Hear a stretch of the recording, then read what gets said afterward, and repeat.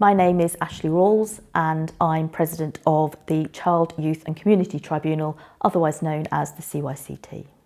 The CYCT is a legal forum and it seeks to improve the lives of children and young people in the bailiwick. We hear cases brought to us from the Committee of Health and Social Care or the School Attendance Service or Youth Justice, and then we make decisions based on the discussions and the paperwork and whatever we're given in for a hearing. A tribunal member will sit as a panel of three on what we term a hearing. There will be a chairperson and two side panel members, and the tribunal will be mixed.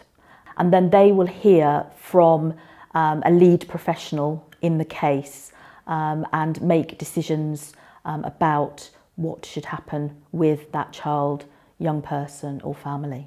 The qualities you need to be a tribunal member are that you need to have a genuine interest and desire to improve the lives of children and young people. You need to be able to listen, you need to have a willingness to learn, and you need to be able to work as part of a team. But most of all, you need to be open-minded and non-judgmental. We generally ask members to sit on one hearing each month as a minimum. That would either be a morning or an afternoon session. Before I gave up work to focus on the role of presidency, I worked part-time and my employer allowed me to work flexibly so that I could sit on tribunals.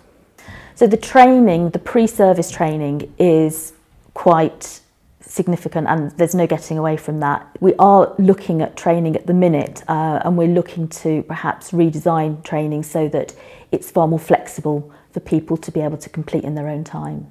I would say on average it's probably an hour preparing for a hearing, and then you have a half-hour pre-hearing meeting with your other panel members before you then sit on the hearing.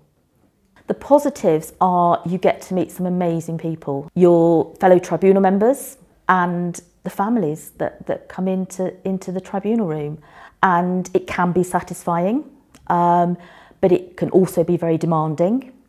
You are sometimes faced with some really difficult decisions, and also there's that sense of responsibility that the decisions you make are affecting people's lives.